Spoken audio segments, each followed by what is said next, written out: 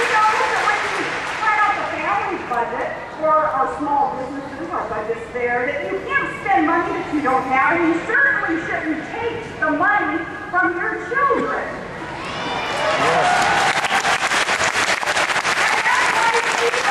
Against the $1 trillion stimulus bill, and she co-sponsored the Rebound Act, which is to reduce the deficit and promote real economic recovery. In some cases, she's had to take on others, even within our own party, to make her point. And I know what she's up against there. As governor, I vetoed some of Obama's stimulus funds, and my veto was overridden by a Republican-led legislature because there are too many people today with blinders on, believing that this is all free money and somehow magically it's all going to just work out without America producing more. That it's just free money. What's happening to politicians, especially in Washington, is they're becoming addicted to opium, other people's money.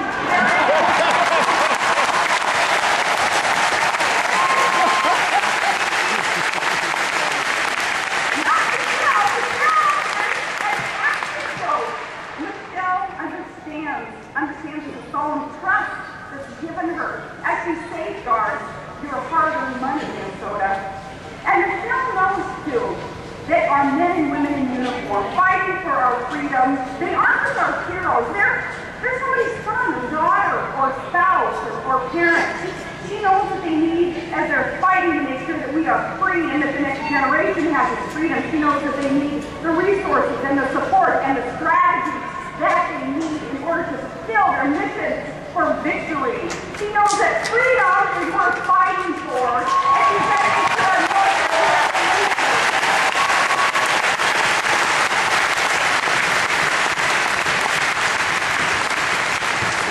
she knows that we have to keep America safe and free for the next generation, and that's why she supports still an all-of-the-above approach to energy policy. When we first met, Michelle had traveled up to Alaska to figure out how could we, using the resource-rich state that is Alaska, how can we tap into some of these resources to put America on a path towards energy independence, because she understands this inherent link between energy and prosperity, and energy and security, and energy and freedom. She understood, so she traveled up to Alaska to figure out how she could help. And I knew that we'd be buddies when I met her up there. When she told me that we should drill here, drill now, and I said,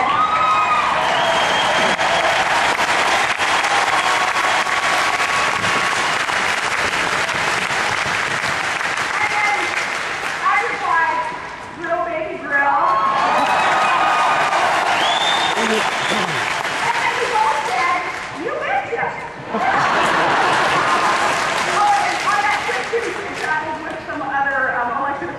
I remember Representative Boehner was there, and I knew Boehner wasn't a local when I spotted him because he came with that suntan. But she understands energy security importance for America as right now the senseless position that we are in, where we're spending hundreds of billions of your U.S. dollars asking other countries to ramp up production for us when we have the resources here and we can do it more responsibly than other countries can. Those dollars should be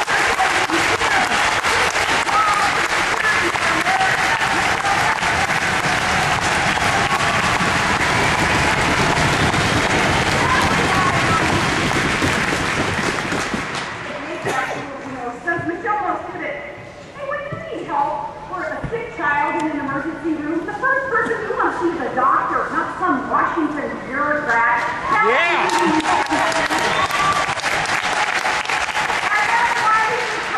The government takeover of healthcare. That's 1/6 of our economy. And while the left was writing Obamacare, that bill in secret behind closed doors, striking sweetheart bills, Representative Michelle Bachmann, she opened the doors to the people's house. She shed light on what is in that bill. And folks, every day as you discover more and more about what is held in this bill, the more ticked off you're going to be and the more support for Michelle you're going to feel.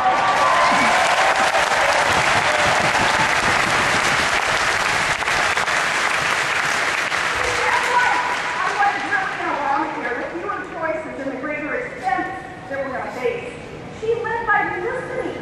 She heard from you. She heard you loud and clear, and she told Washington that we don't want this European-style healthcare takeover system that's really the mother of all unfunded mandates. She said no to that. We want a system that expands choices and freedom and competition. We want a system that we can afford, not another new entitlement program that breaks the bank and really violates much of our Constitution. Now, Michelle told the Democrats to start over. She told them to kill the bill, and now it's Michelle who is leading the charge to replace this thing.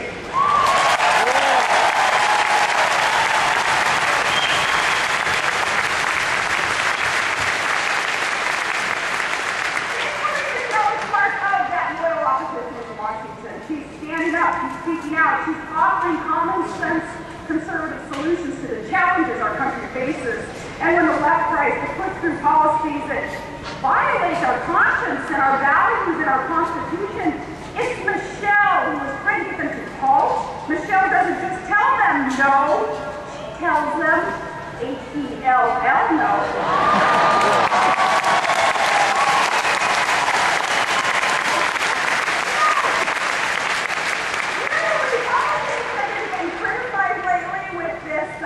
This mistaken concept, I guess, for the surrounding Republicans right now, that they are the party of no, the party of no.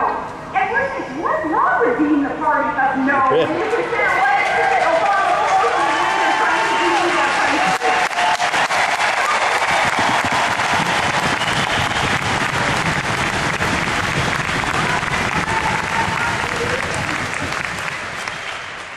Michelle knows that we can't spend our way out of problems.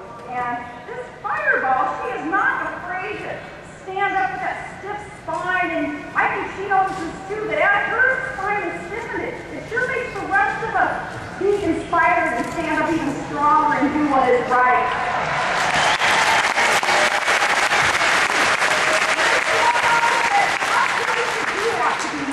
She believes what Reagan believes. He used to say, there aren't any easy answers, but there are simple answers. We just need the courage to do what we know is morally right. And my goodness gracious, Minnesota, your congresswoman has courage.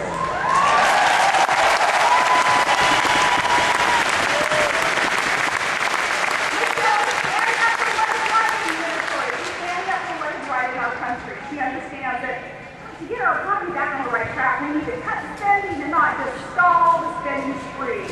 She knows we got to cut taxes so our families and our small businesses can keep more of what we earn and produce, and then we reinvest. And we hire more people, and that's how we get the economy rolling back to life.